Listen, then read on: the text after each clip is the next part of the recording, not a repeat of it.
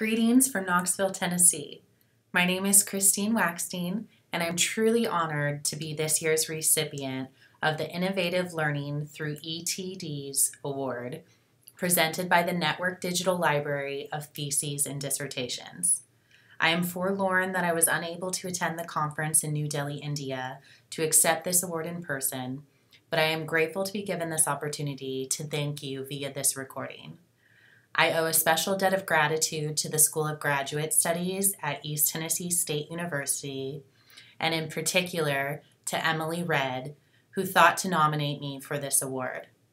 I also would like to thank my wonderful thesis committee headed by Karen Brewster, who served as chair, Kara Harker, who additionally served as the director for the dance concert, and Cher Cornett. I could not have completed digital illustration, the costume designer's process for East Tennessee State University's Spring Dance Concert 2012 to the same level without their guidance and expertise.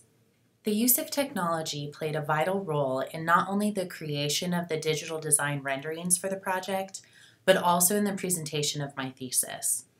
I believe using embedded videos into the actual paper was an innovative means to present the finalized costumes while incorporating footage taken during the concert.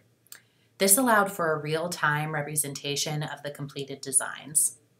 Particularly with dance, the way the costume moves is a crucial element that was considered throughout the design process, and I was pleased to find a way to effectively present that. Additionally, I utilized software in an innovative way. I incorporated the use of Adobe Photoshop, which is popular in the photography world, to create my design renderings. This is not a program widely known to costume designers. Using any sort of computer programming to create renderings seemed to be foreign at the time of my research. I attended several conferences where I was able to meet costume design professionals from around the country, many of whom still use the traditional method of hand sketching their renderings. The focus of my study was on finding new ways to utilize this technology to more effectively translate conceptualized ideas while potentially saving important resources like time and money. In my thesis, I offer novice Photoshoppers step-by-step instructions on how to create these renderings.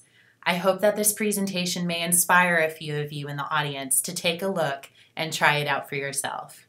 Again, I thank you for your time and appreciation for my receipt of this honor. I hope you all have a great rest of the conference, and I look forward to reading all about it. Thank you.